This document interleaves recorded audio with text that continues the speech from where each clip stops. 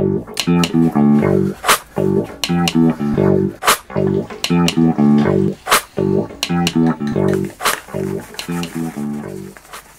I'm Julian Baggini and welcome to another film in the series which brings philosophy to your kitchen and hopefully all the way to your table.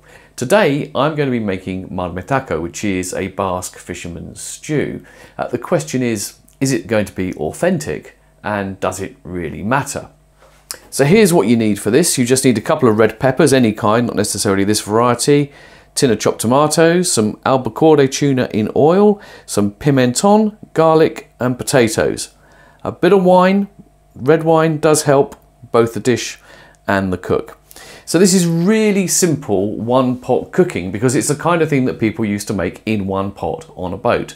All you have to do is in a big pan, soften up the garlic and the pepper in the oil from the tin, from the tuna, that gives it a lot of flavour. You then add that to the potatoes and the tomatoes and the pimenton, and you let that simmer for a long time. It takes over an hour sometimes, depends on the type of potato. And then when it's ready, you just add in the tuna at the very end and warm it through and serve. And while I show you how to do that, I'm going to talk a little bit more about what tradition means and why it's important or why it may not be. One problem with claiming that some dishes are authentic and others aren't is that it all depends on when you arbitrarily choose to decide what time in history is your reference point. Every tradition was once a novelty. Italian cooking provides innumerable examples of this. Tomatoes, of course, were only introduced after the discovery of the New World in 1492, and they only became common in the mid-19th century. Pasta does have a very long history, predating Marco Polo, but it only became a national staple after the Second World War. At one time, it was also eaten very soft, not al dente, as is now considered the traditional, authentic way. Before the arrival of tomatoes, it was often eaten with a sprinkle of cheese or sugar and spice. As for balsamic vinegar, well, my family was typical in never having once had a bottle in their house. Now, none of this totally debunks the idea of tradition. It's simply a reminder that traditions are dynamic, not static. The problem we have is that when we seek to preserve traditions, we often end up killing them by ossifying them, pickling them, stopping them from evolving. I'm afraid this is often true of the various European labelling schemes such as the PDO, which are supposed to show that the food stuff comes from a particular region and is made in accordance with traditional techniques. Now, not only do these rules actually prevent traditions from evolving, often what they set in stone isn't actually that authentic and traditional at all. Now, my favourite example of this is Stilton cheese. Now, of course, in days gone by, Stilton would have been made with unpasteurised milk, but the producers who helped formulate these rules have actually fixed them now so that if you do make your cheese with unpasteurised milk, it can't be called Stilton. So ironically, the most authentic traditional Stilton style cheese you can get can't be called Stilton. So the producer has called it Stichelton, and I firmly recommend you try it. If we see tradition as being dynamic, you can see where its value lies. When you work within a tradition, your innovations are not just experiments out of the blue, but they build on the accumulated wisdom of previous generations. It's like what people often say about art, which is that you need to know the rules in order to break them.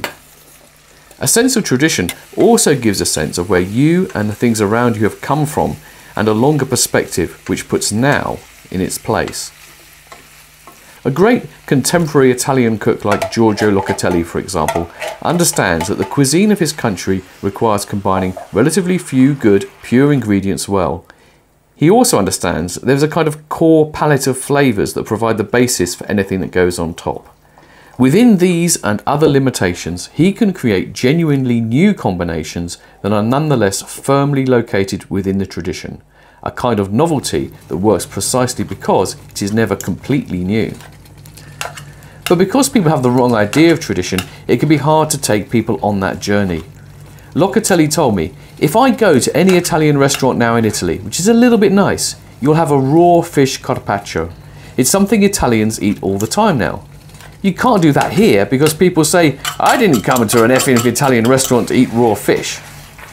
Talking of raw fish, you can of course make this with fresh tuna, But first, I don't think it really improves it much. And secondly, albacore is far and away the most sustainable tuna, and it's very hard to find it fresh. It's ready now, so I'm going to have a nice bowl of this. I mean, actually, I kind of get a little bit of a kick when I eat this out of just thinking about how, you know, this is something which would have been, you know, made on the boats by the Basque fishermen. Is it really authentic or not? Is it traditional?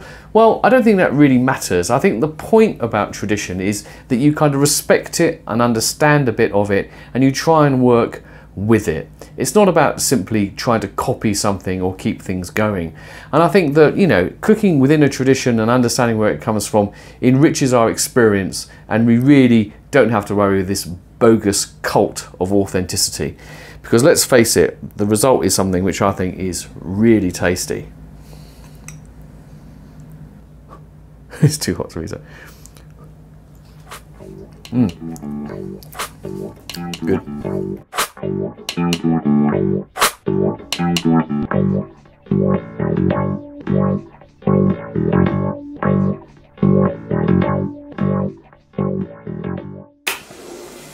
Are you ready for this?